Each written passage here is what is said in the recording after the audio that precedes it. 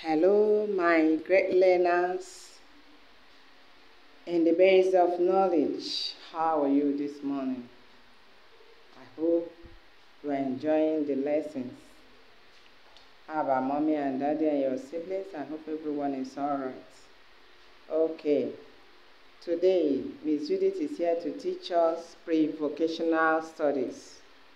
Pre-vocational studies, and the topic before us is aquatic animals.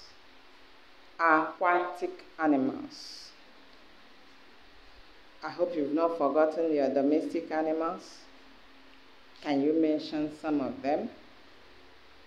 Okay, goat, dog, rat.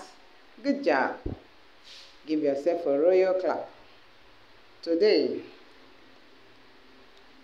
we are learning aquatic animals. What are they? Aquatic animals are those animals that live in water. Aquatic animals cannot live outside water. They can only survive in water. The following are aquatic animals. Crayfish. You can see the picture of crayfish on your screen. Okay.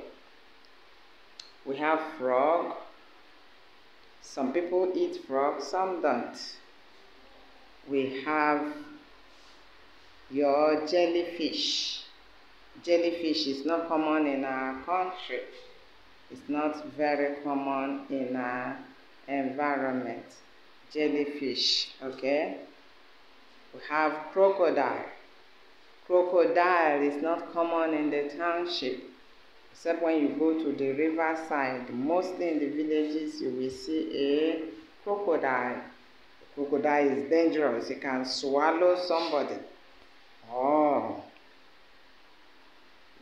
a shark, that big fish that swallowed Jonah. Sea tortoise is also an aquatic animal. This is a sea where you have many of them. There are a lot of them on this screen. Okay?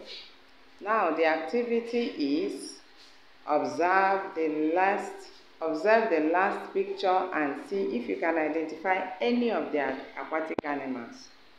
Take a close look at this picture. So many of the aquatic animals are there. Can you identify one? Especially those ones I've mentioned.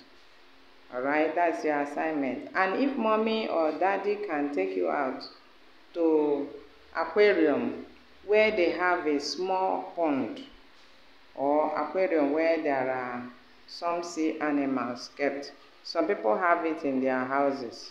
Okay, that would be fun if they can do that for you.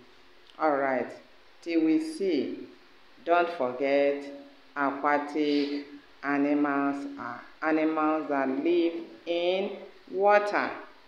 Stay cool, stay safe, be obedient. May Judith love you. Bye.